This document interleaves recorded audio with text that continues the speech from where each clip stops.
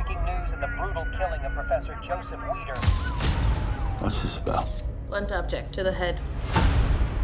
I'm sorry. I don't understand. None of it. We'll be burning the electrodes in the memory centers and the temporal and parietal lobes. You sick, Roy? I'm doing a clinical trial. I forget a lot of stuff. My doctor says I gotta keep my mind active. Joseph Weider's murder. Doesn't make sense.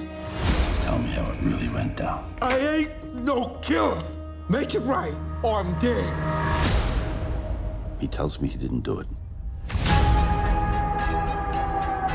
Richard Finn? He was at the crime scene. Why is that? What about Laura? She's got no address, no social media, nothing.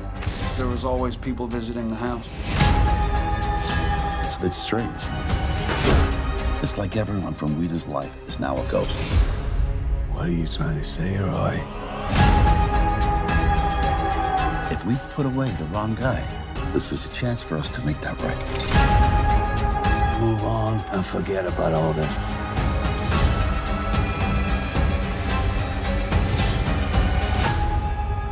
People kill for a whole lot of different reasons.